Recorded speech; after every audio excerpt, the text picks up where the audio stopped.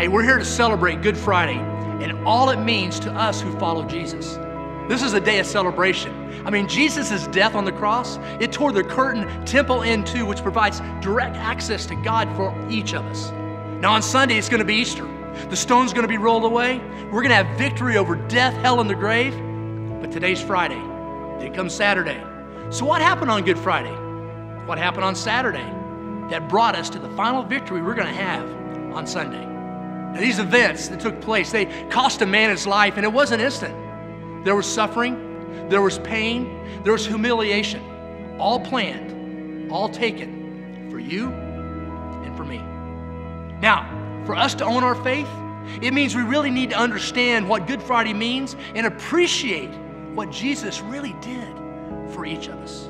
Because if we can tell others what happened, and we can grasp the gravity of the love He has for us, guys, we will truly never be the same. Now I gotta warn you, this is gonna be a little graphic. It's like the movies we've all seen, but this isn't a movie. These are the details of what our King did for us because He loves us that much. First thing I wanna talk about is a thing called the whipping post.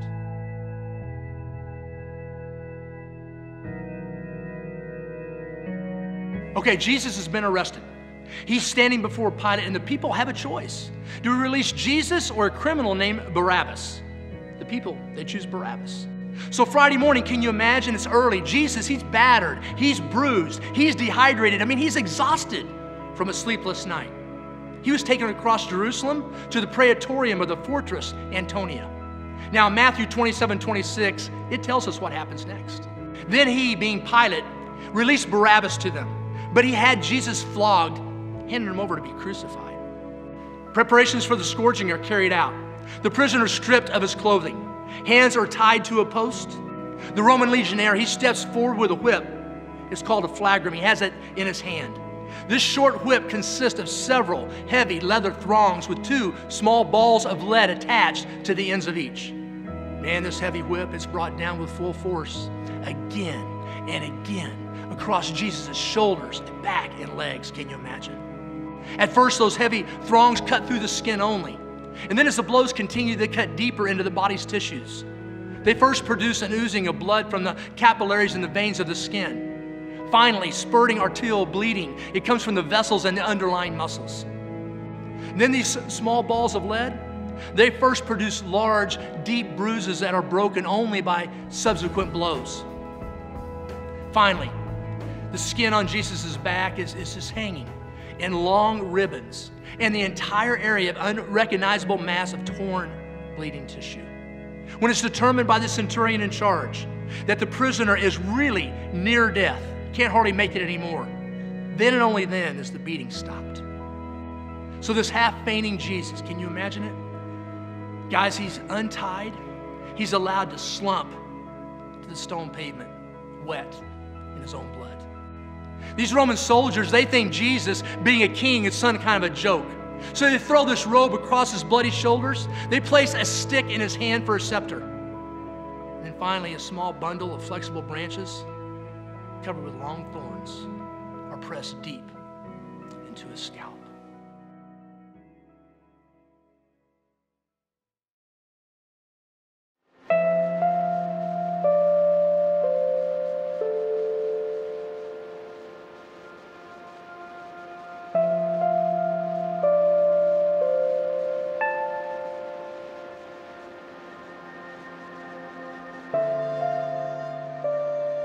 The first known practice of crucifixion was by the Persians. Alexander brought it to Egypt and then to Carthage. Now the Romans learned it from Carthage and became very skilled at it. And a lot of paintings and films that you'll see will actually show Christ carrying the entire cross. But the practice the Romans used actually had only the upright post, and the other post was permanently in the ground. Now the condemned man was forced to carry the horizontal piece, which would have weighed about 110 pounds. He would have carried it from the prison to the place of execution. You can imagine this heavy cross tied to his shoulders, and the two thieves and the execution detail of the Roman soldiers begin their slow journey along the Via Dolorosa, which is a street that Jesus is said to have walked on his way to his crucifixion. Now in Latin, Via Dolorosa means the way of suffering. And you can imagine as he's moving along this road, the cross is rough and it's heavy. The centurion in charge gets impatient. So he tells a North African onlooker named Simon of Cyrene to carry the cross. The journey from the fortress Antonia to Golgotha is 650 yards uphill. The horizontal crossbar, when they arrive, is thrown on the ground, and Jesus is laid on it, on his back to the wood. Again, many painters also show the nails through Jesus' hands, but the nails were actually driven between the small bones in the wrists. If the nails were driven through the palms, they would strip out between the fingers when made to support the human body. Now, this misconception may have come about when Jesus tells Thomas, "Put your finger here and see my hands." Anatomists, both modern and ancient, have always considered the wrist to be part of the hand. Now, at this point, the legionnaire feels for the depression at the front of the wrist. He would drive a heavy square wrought iron nail through the wrist deep into the wood, and then he does the other wrist, careful not to pull the arms too tight. Jesus and the crossbar are lifted onto the upright post. The sign entitled Jesus of Nazareth, King of the Jews, is nailed in place. The left foot is now pressed backward against the right foot, and with both feet extended, toes down, a nail is driven through the arch of each, leaving the knees moderately flexed. The victim is now crucified.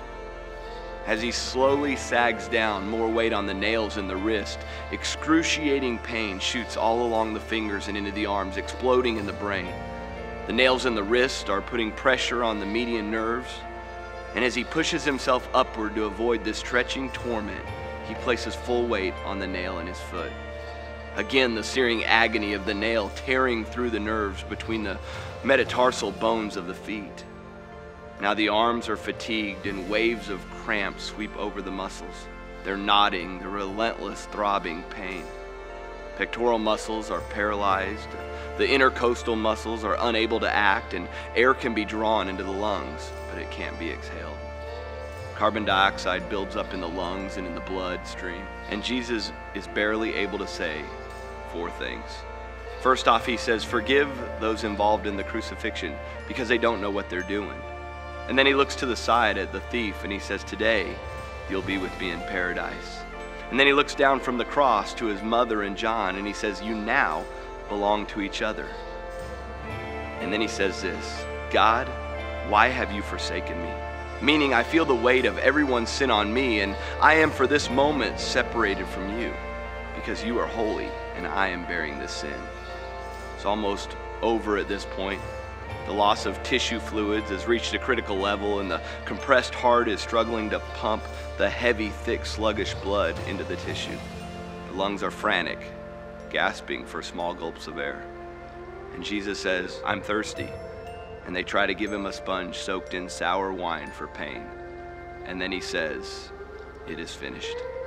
Father, into your hands I commit my spirit." In Matthew 27:51, it says, "The curtain in the temple was torn in two." Jesus has conquered sin. He's made a way for us to have a relationship between an unholy people and a holy God.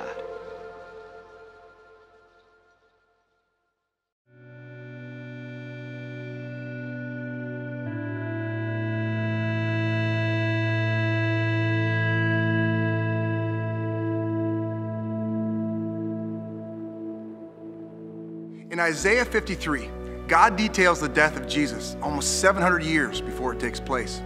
Now, in verse 9, it says, "He was assigned a grave with the wicked," meaning after Jesus dies, the Roman soldiers were going to put him in a grave where other criminals were buried.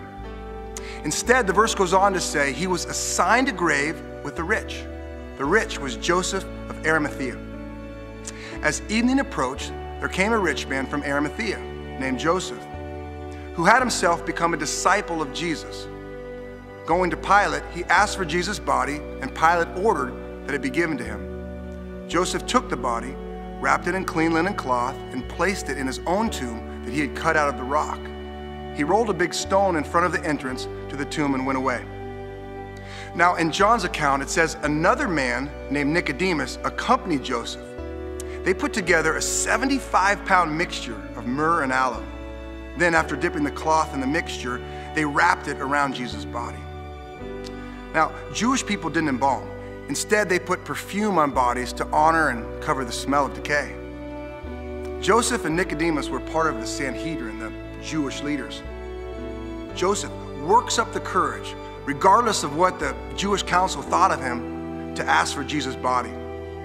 He then carried him to a tomb he had for himself. Now remember, a tomb in the time of Jesus would have been a natural cave, or in this case, a man-made cave out of rock. They roll a large stone in front of the tomb so animals, birds, and thieves can't get in. The chief priests are really concerned. Man, they don't think that the stone's gonna be enough.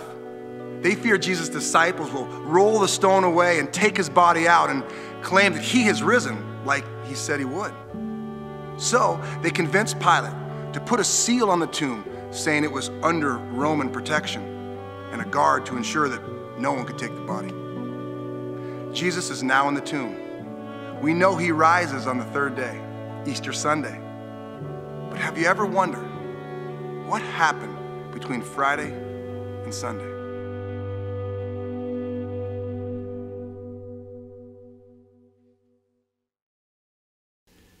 You know, here's the reason we're doing this tonight. This is the reason we're teaching this. I really want this church to own their faith.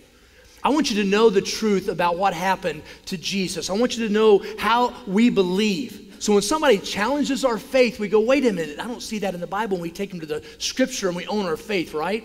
It's not only do I want us to own our faith at this church, I want us to really, when we understand the truth, really receive the magnitude, the gravity, the gratefulness we have for all that Jesus did throughout this week and this weekend as we celebrate Easter. So we know on Friday we saw the whipping post. We learned about that. We saw the cross and the crucifixion. He's in the tomb. What happens? He dies about 3 o'clock on Friday afternoon, and they have to be in the tomb. He has to be in the tomb by 6 o'clock because the Sabbath starts at 6, and you can't work after 6 o'clock.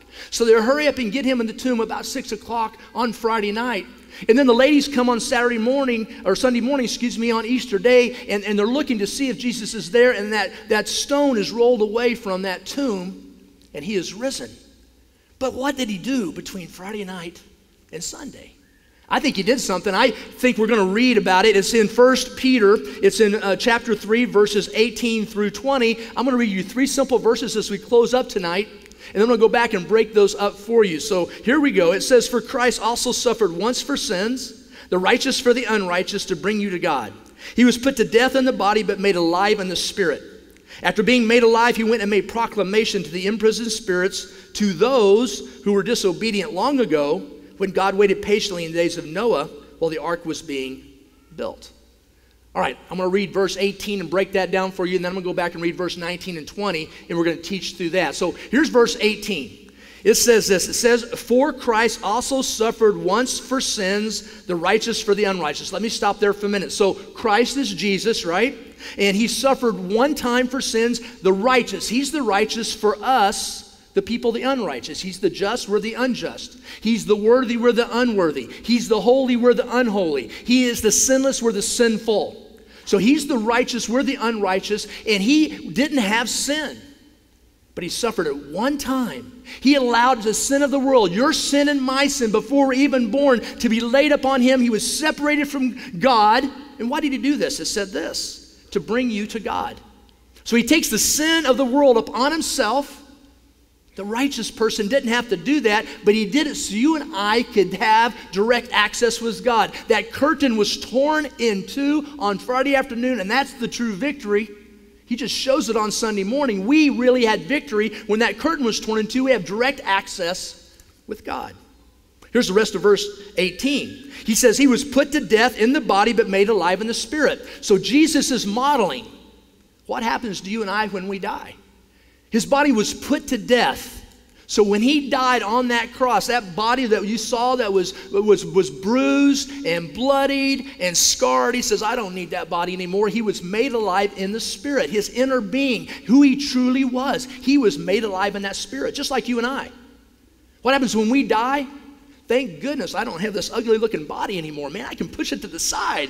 I don't need that. My inner being comes to life, and all of a sudden who I really am is there, and one day soon I'll get a glorified body. We'll still know each other, it says in the Bible, known and be known.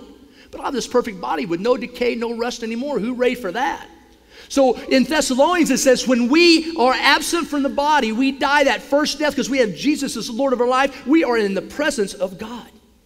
So that's what happened here is Jesus, his body dies, and now all of a sudden, who he is, his inner spirit comes alive. Verse 18 is pretty simple.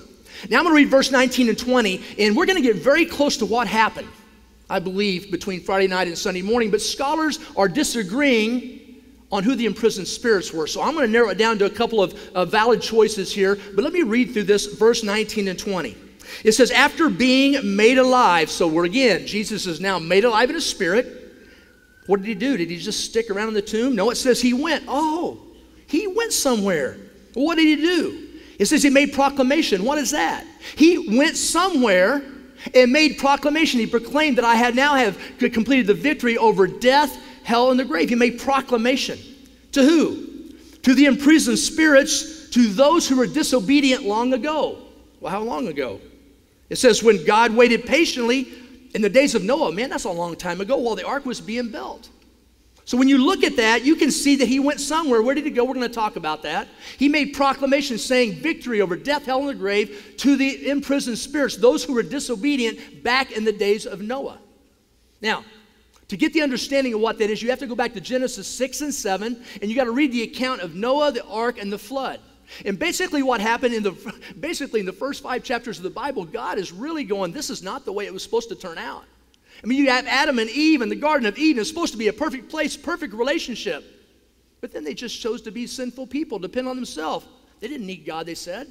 And then you have Cain and Abel. You have the fall of man in the first 5 chapters of Genesis. It's really crazy how that happens. And then what happens in chapter 6, when you look at verse 3, it says that he said, I have got to start over, God's saying. I'm going to give them 120 years to get this thing right. So when it says he waited patiently, that's what he was doing, 120 years. Some people go, man, isn't God compassionate? Why would he wipe people out with a flood? He waited patiently. He waited 120 years for Noah to tell people about God. How do you know that? Well, it says back in the chapter 6 and 7, he's looking for the righteous people, the obedient people, and he only found 8. He found Noah and his wife, 3 sons and 3 daughters. There's only 8 people that were obedient, that were righteous. That's all he could find. Waiting patiently, 120 years. He didn't want to do it. He's like, come on, get this right. You guys are making some bad choices. Don't you want me in your life? And so by knowing who is obedient and disobedient, we can see where he went. He went to a place called Hades. This is where Jesus went. Now, listen, some people think that there were people back in the Old Testament days that never heard about God. And when Jesus died, he went down to some place spatially we don't know and said, I'm going to proclaim the truth, and now you can come back with me to heaven. That is wrong. That is not even correct at all. The reason why we need to know that is because he is looking for obedient people, and he has disobedient people. And he said, listen, don't you know that I'm God? Noah preached the word, and people said, no, I don't want to do that. You're foolish. You're building an ark. You're crazy, and all that kind of stuff. So if we are Christ followers, right, we only die one earthly death, and when we do, we're absent from the body, present with Christ, go right to heaven, and never die a second time. If we're disobedient, if we do not ask Jesus to be Lord of life on this earth, don't take a risk, guys. That's bad teaching. If somebody says, hey, don't worry about it. If you die, you can go to some place and Jesus will come get you later. That's not going to happen. We have got to know Jesus on this earth. Ask him to be the Lord of our life. And if we don't, the person that doesn't, their spirit is made alive, and they go, not to the grave and rest, it's not over. They actually live forever, unfortunately, in hell. So they go to a place called Hades. So if you're separated from God, you go to a place called Hades, which is basically, it's part of hell. And they're waiting for Revelation to come, for God to come back for the great white throne of judgment. And those people will unfortunately have to stand before God, that great white throne of judgment in the end days. And God will be sad when he says this, but he's going to go, you chose to be separated from me on this earth, so sadly, you got to continue your choice the rest of your life. And he puts them into a place called Gehenna, their final place where Satan's going to be, the gnashing of the teeth and the weeping and the worst place ever. You don't want to be there. You want Jesus in your life. You can't take that risk. So by knowing that, we know that they were disobedient spirits. So in the days of Noah, scholars will say, one set of scholars will say, those were the people. In the days of Noah, they said, I don't believe it, and then they got washed away in the flood, and they're the ones that are being held there. Now, there's another set of scholars that say, wait a minute, we think there's fallen angels that Jesus is talking to. Those are demons. Why did they think that? When you go to 2 Peter 2:4, it says this. It says God was basically so frustrated with the demons at that time that he imprisoned them and put them into hell. Now, there's no other place in the Bible that really explains why some demons at that time are put into hell imprisonment and some now are allowed to be free and roam like they are today with Satan, still trying to separate us from God. There's no explanation for that in the Bible, so I'm not going to give you one of those. But there is a set of fallen angels, so we have Satan in heaven, and he says, I want to be number one, and God says, you can't be number one, you're number two, isn't that good enough? He goes, nope, want to be number one. He goes, well, your pride is going to cast you out of heaven. So he went down to this earth. God says, be gone. And I cannot believe it, if you can believe it, that some of these angels said, I'm going to be on Satan's team. I'm like, man, you're on the losing team. What a bad choice. And so God cast Satan and these demons down here to earth, and these demons are vile and they're bad, and it just made God so angry that he imprisoned some of them. And the scholars will say that's who Jesus went down to. He was preaching proclamation of death, hell, and the grave, the victory over that, to the demons going, you shouldn't have chosen. You made a bad choice. You should have stayed in heaven. What are you choosing Satan for? This is going to be your punishment. And or if it's the people, the other set of scholars say, then he's going, you should have listened to Noah. So that's what happened between Friday and Saturday. Now we know. So when someone asks you what Good Friday means, it simply is Jesus paid the price on the cross. And when he said it's finished, I commit my spirit into your hands, God, the curtain was torn in two, direct access to God 24/7. That's the victory. And then that's the victory over death. The tomb was not there. He wasn't able to be in that tomb. He left. He went somewhere. He went to hell and proclaimed that victory over either fallen angels or people in Noah's time that didn't believe in him. And there's no eternal value in picking that. I'm not going to argue or debate that. But what we have eternal value in is what happened on Sunday, right? What happened on Sunday is he said, hey, I want to not just go proclaim it. I want to show it. Come and look. There's an empty tomb. I have risen. That's what he said. That's what we're talking about. Praise the Lord. So now you know, if someone asks you what happened, you can explain the entire weekend now, right? You can own your faith. And if they tell you something different, say, no, I'm going to take you and show you. And not only can we own our faith now because we understand that teaching, listen, guys, I'm serious. This day, just like you were clapping a minute ago, what he did paid it all. The magnitude of that love, it should just grab our heart. It should fill our spirit. In fact, that's how I want to close. Would you stand to your feet? Let's close this way. I believe we're here for one reason. I believe God put us here on earth to be in relationship with him that brings him the most glory. I believe we're supposed to be a glory-filled, spirit-filled people. And what we're going to do is we're going to give God the best glory, honor, and praise for what he did for Good Friday for this weekend. And as I do that, I want to just fill you up a minute and just give you a picture of what we're thankful for. We're thankful for all the physical things he did. We're thankful for the whipping post. We're thankful that he was able to go on the cross and be crucified, that he was actually dead. They put him in the tomb, and then he was made alive. All the humiliation, all the pain, all the dehydration, all the things he did for us, the just for the unjust, the righteous for the unrighteous, the holy for the unholy, the worthy for the unworthy, the sinless for the sinful people. And because of that, he simply opened his hands up and said, I love you this much on the cross. And the nails didn't hold him to the cross, but the love that he has for you and me held him to the cross. And what happened is Jesus says, now you will never walk alone on this earth. You are under my umbrella of grace, mercy, provision. You will make it to heaven. My plan is that your name's going to be written in the Lamb's Book of Life. You will never have crying, suffering, pain ever again. I love you. Let's give God glory. God, we love you and we thank you and we praise you, and you're worthy and you're due of our praise and our glory and our honor. God, we exalt you.